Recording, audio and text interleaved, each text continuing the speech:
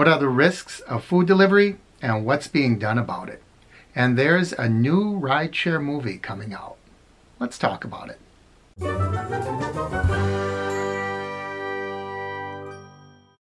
Welcome everyone, I'm Mark, this is Travel Time. If you are new to the channel, please click my face in the corner to subscribe, and don't forget to ring that bell icon so you know when I post new videos. I received an email this morning I wanted to share with you because it addresses something that I think is more prevalent right now with what's going on in the world. And by the way, if I hear one more newscaster say, during these troubled times, I think I'm going to scream. I'm going to scream anyway. It's kind of funny because it reminds me of that movie way back from the 1980s with Michael Keaton, Mr. Mom, and they were selling tuna. All of us here at Schooner Tuna sympathize with those of you hit so hard by these trying times. Come on, can't you think of something more original? Anyway, I continue to watch your YouTube channel and can't say enough about how the wonderful service you provide to the community.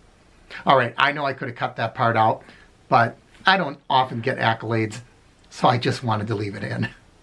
Something I've noticed recently with fast food restaurants featuring drive-thrus is more and more requests for drivers entering the dining rooms.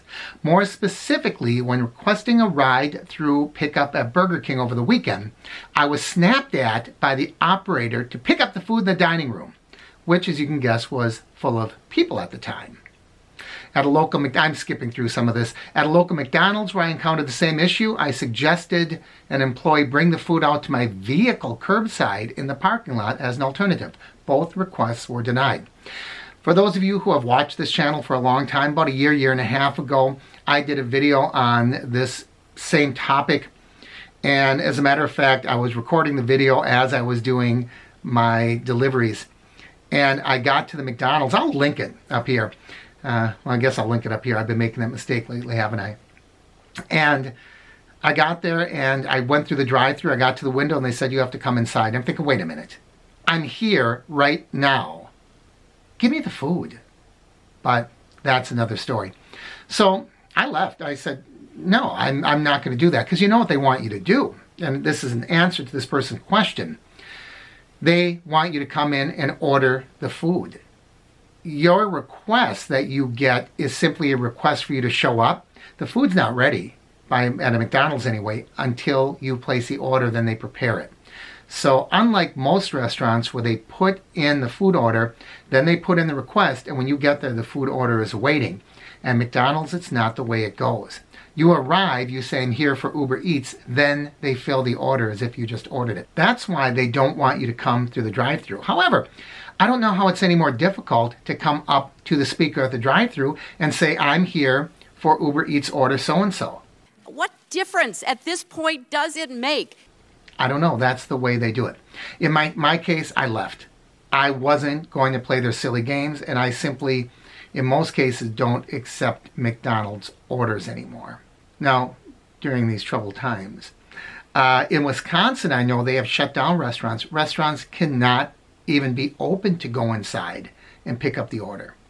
So in that regard, I think it might be a moot point, but I know every state has not closed down that tightly yet.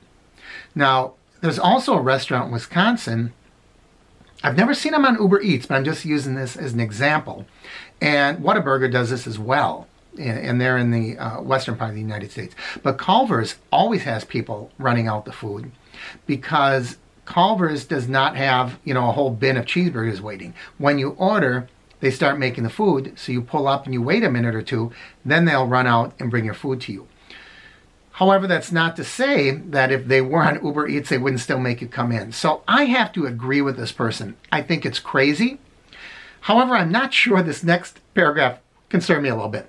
Then I contacted the Boston police where the restaurant's located in an attempt to clarify my rights as a delivery worker, and was told that the restaurant is private property. They have the authority to set the rules. Yeah, please don't get law enforcement involved in this. You're picking up food for delivery. And, the police are not going to do anything.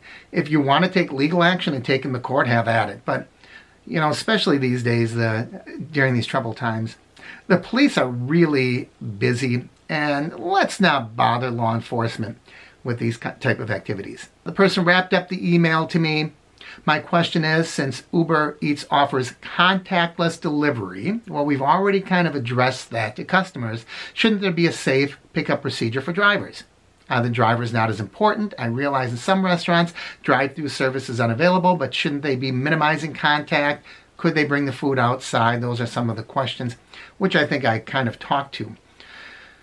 I don't know if it's about drivers not being as important, but if there is a chain of safety and contactless, what would you call that? A contactless procedure? I don't know.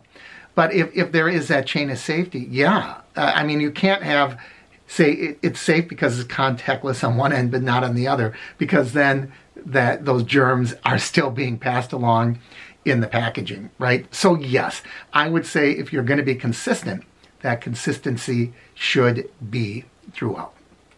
So that is my answer, Tyler, to your question. Now, there's another thing I wanted to talk about in this video that I want to hear your thoughts on, everybody. There's a new movie coming out called The Toll. And here's the upshot. I've not seen it. I've only seen early, not even reviews, but synopsis of the story. And apparently a young lady gets off at the airport. She calls a rideshare vehicle. Her driver's kind of strange, kind of quirky. During the drive, he's having some uncomfortable, if not inappropriate conversations, but they kind of attribute it to just being a socially awkward person, which many drivers are.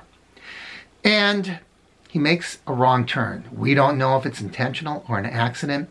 And what happens is they end up being stalked by the toll keeper. And I don't know how it's reminding me of just the old-fashioned horror movies where someone's stalking them. It might be an interesting movie. Here's my question to you. Do you believe having a scare movie out like this is going to reinforce the concept that Uber drivers are weird, they're strange, they can't be trusted, and it's going to have an adverse effect on Uber, Lyft trip? What are your thoughts on that? I'm really, really curious. I have another question. I think I'm going to save it for a follow-up video. It has to do with driverless cars. So maybe we'll save that one for tomorrow. But let's hear your thoughts. Number one, do you think that dropping off food and doing food deliveries is safe, or is that even too risky? Do you think that in your area they have not made adaptations during these troubled times? Or do you think, no, it's good, I like how things are shaping up? And the second question is, do you think a horror movie based on rideshare is going to have any adverse effect, either on how people perceive us or rideshare in general and the business? Personally, I don't think it'll have an effect on business whatsoever. And as far as drivers, I never thought people had a very high opinion of us to start with. Thanks for watching, everybody. As always, I encourage you to like and share the videos. Leave your comments down below. If you have not already, subscribe, click my face in the corner, and ring that bell icon up above so you know when I post new videos. Thanks for watching. I'm Mark, and this is Travel Time.